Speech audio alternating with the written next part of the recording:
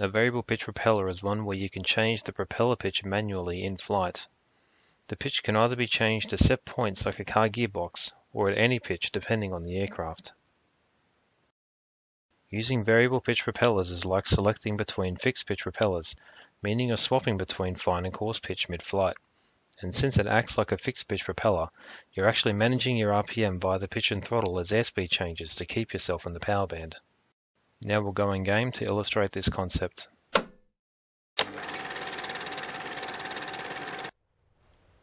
Here I've set it up with a 109, we've put it onto manual pitch control, and what we're going to do is we're going to see how the blade angle changes according to how propeller pitch changes.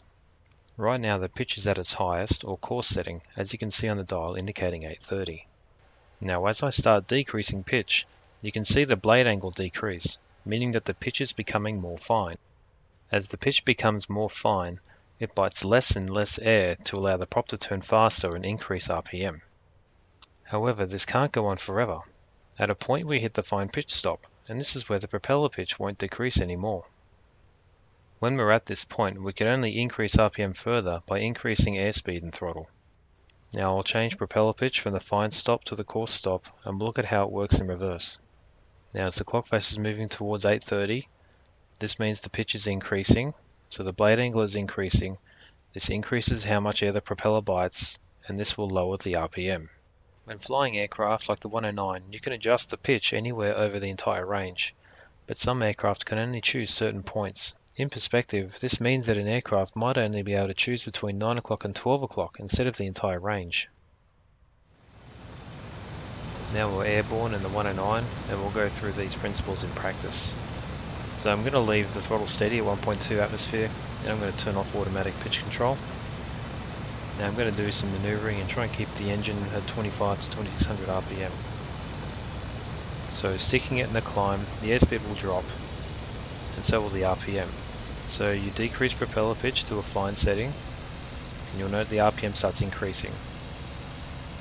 The clock face is at 10:45 right now. Now if I was to roll over and start increasing my airspeed, I'm going to have to adjust propeller pitch again.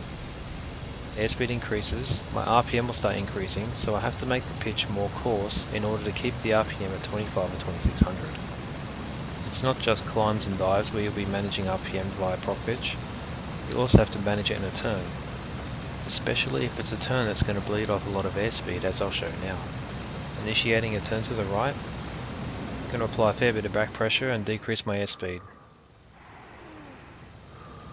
You see, you'll have to manage the propeller pitch during a turn like this as your airspeed falls, because this way you give yourself the correct amount of thrust to maintain the turn. And if you don't do so, you'll end up falling out of the turn a lot faster than you expect. That's the video covering variable pitch propellers. If you liked it and you want to see more, hit subscribe in the top left corner and let me know in the comments below.